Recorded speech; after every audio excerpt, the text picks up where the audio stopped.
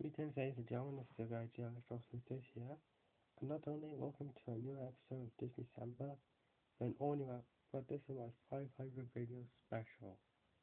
500 videos. We're halfway through 1,000 videos. I wonder what about if a 55 subscriber channel reaches 1,000 videos? What will happen? But 500 videos, we're here, and about to review Awesome Company. So let's dive into it.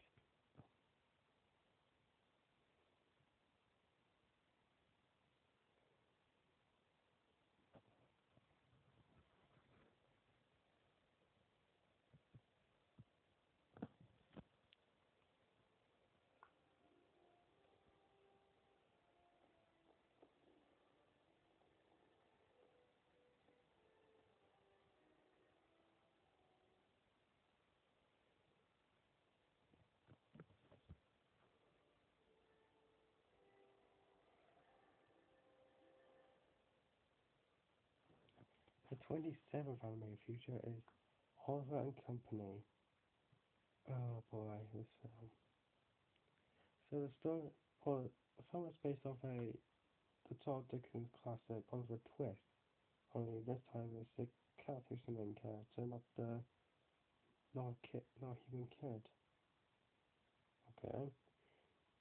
The story focuses on an orphan little kitty named Oliver, and he comes across a cool dog named Dodger. He ends up being in a dog park run who owned by a homeless person named Fagin who has to pay money to to a to his dealer named Skykes in 3 days. So Oliver and the dogs help him to get the money, but after after a little fake accident, a little girl named Jenny finds Oliver, him home, takes him to her house because she because she thought because she thought that he was an orphan, and then the dogs try to bring back Oliver back, but turns out that Oliver wants to be at Jenny's house, and Jenny ends up being kidnapped by Skies. Oliver and the dog try to save them. They go home, go to Jenny's house just in time for Jenny's birthday. The dogs return home with Fagin. Oliver lives with Jenny forever. The end. Oliver and Company. I'm going to say this right now. This is my second favorite Disney film of all time. This film, wow. This film just felt like a punch in the stomach. If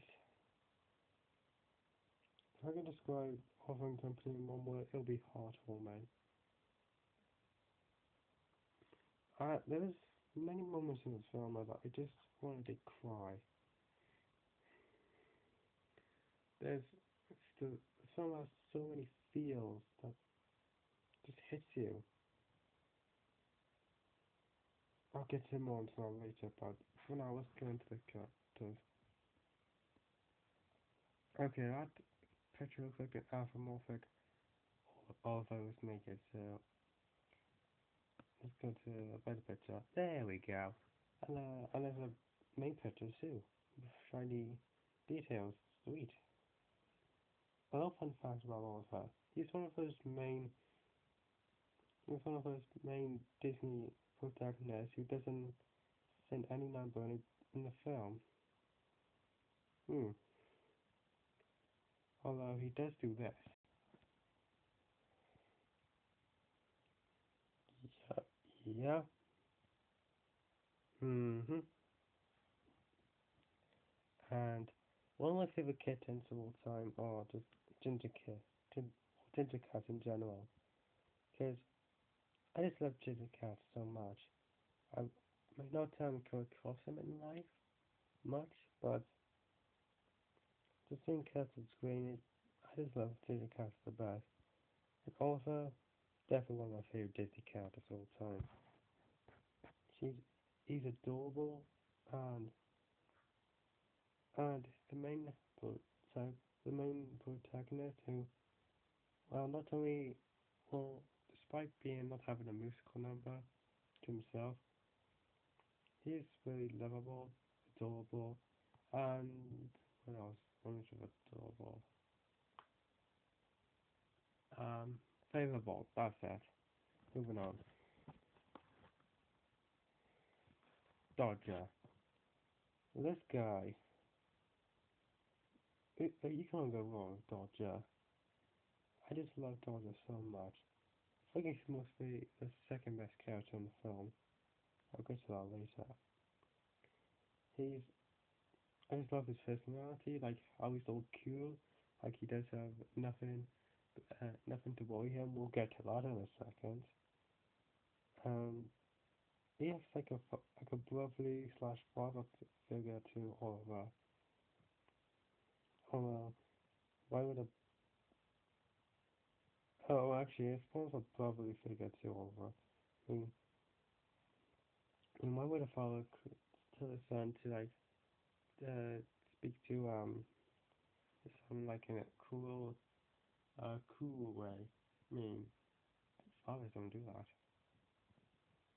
Um, and one thing, Roger is voiced by Billy Joe.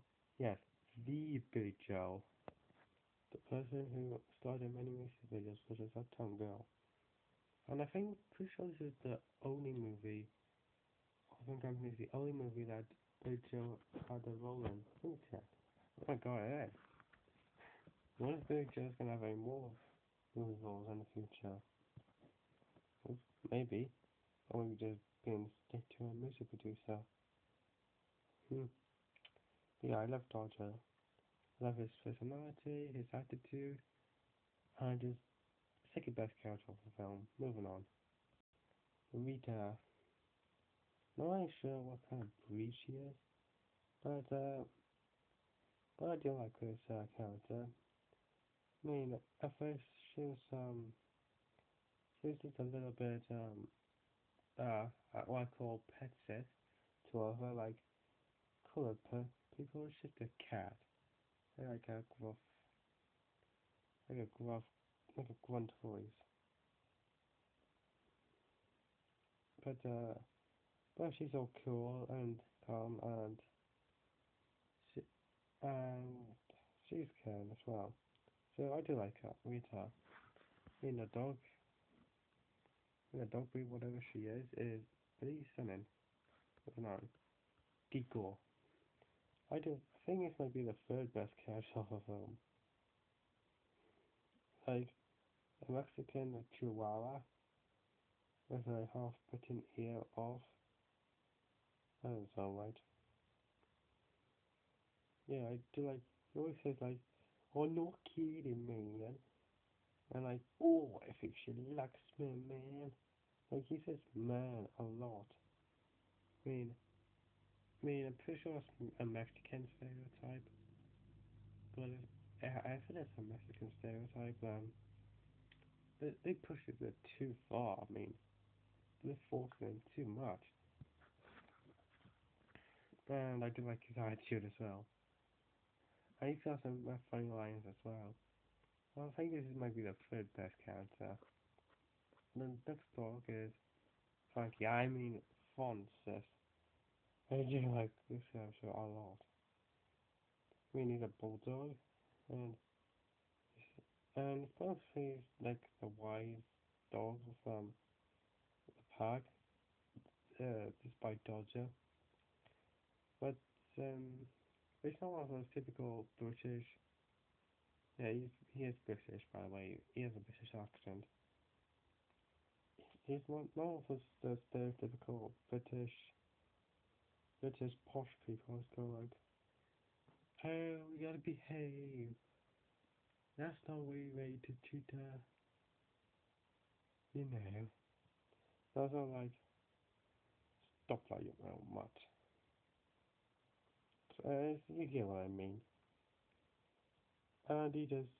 And he likes how he has a fun has fun as well. Like I just fake death was just hilarious. And the last dog of a pack is I'm coming on, little boy. There you go. I saw it. Hey, there you go. It's Mr. Einstein. There himself. Right there. Okay, there's Einstein. You can stop now. You stop. Okay, okay, okay. You stop. Okay. Hello, boy. Einstein. Well, it's not much to Einstein, except for that it's been so damn long.